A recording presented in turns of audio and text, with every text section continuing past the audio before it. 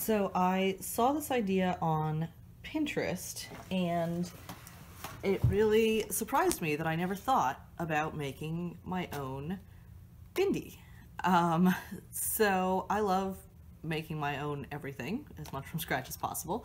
So I thought it would be really fun to give this a try with stuff that I had laying around. I have an empty strawberry container here because I wanted a surface that I can peel the glue off of easily, so I'm hoping that this will work. I have scrapbook paper and these little gems that I got by mistake because I thought they were much bigger than this. So I've just had these sitting around like I don't know what to do with them. And then opportunity presents itself. But you could use any kind of like old jewelry, thrift store jewelry, anything that's broken with little beads in it. I can't believe I never thought of this before. So you basically just put a swab of glue, and I'm going to do 2 of them, and then you put stuff in there.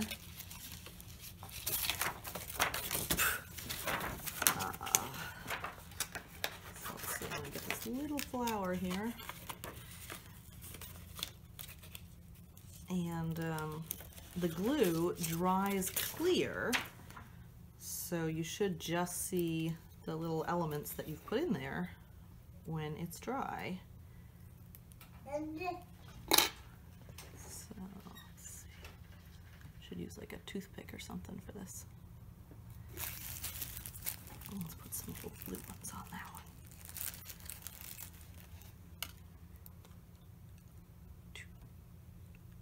one. I don't know how well these are gonna stay. But this is just my first try, so I can always modify it in the future. These are going to be some crazy fancy bindis, let me tell you. Those very blinged out bindis. And then I'll just put a bunch down here.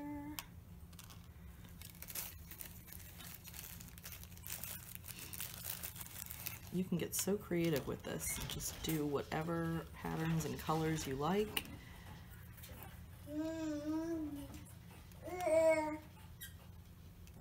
Alright. So then we're gonna wait a long time for these to get nice and completely dry. This is starting to get dry somewhat. Like it doesn't move around when I touch it. But you can tell it's not ready yet because it's still white. So we're waiting for it to get completely clear.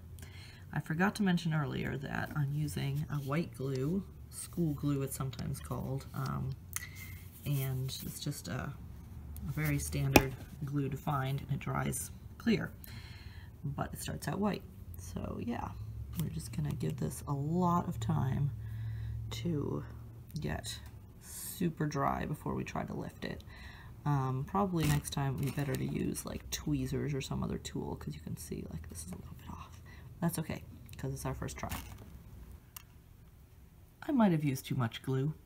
This is the next day, and I still see some white. There are some clear bits, but I still see white. But I think this is going to have to be good enough for now for me to try, and these things are huge, so it's a good thing there's a snowstorm today and I will not be going outside, because I'm going to glue these to my face and see how long they last. I did 2 of them because I have 2 different methods I'd like to try.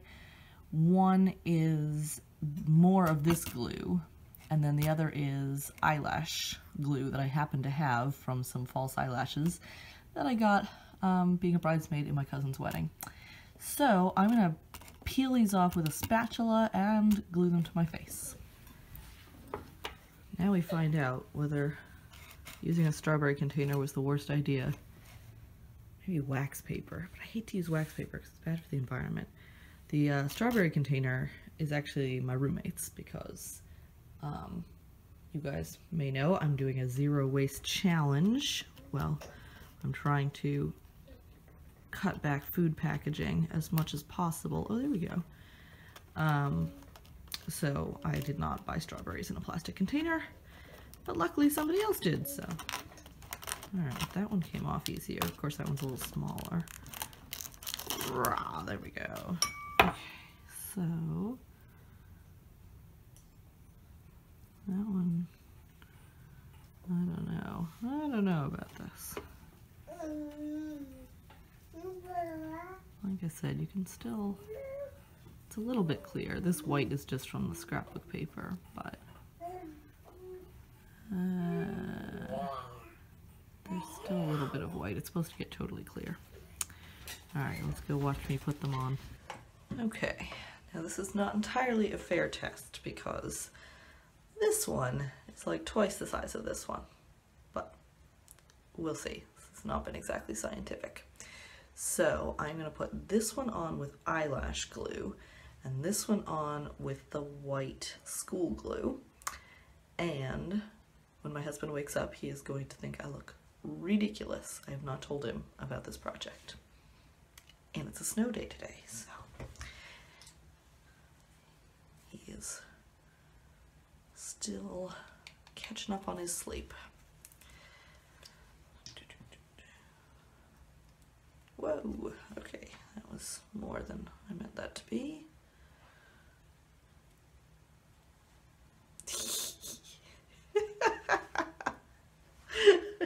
Okay, that feels very firm.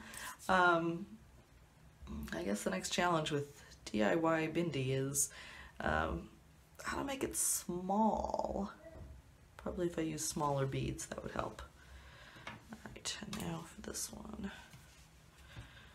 They said on the blog that I got this from to use the eyelash glue, and maybe it's because it kind of is instantly sticky. So we'll see if this one just falls right off. This next one.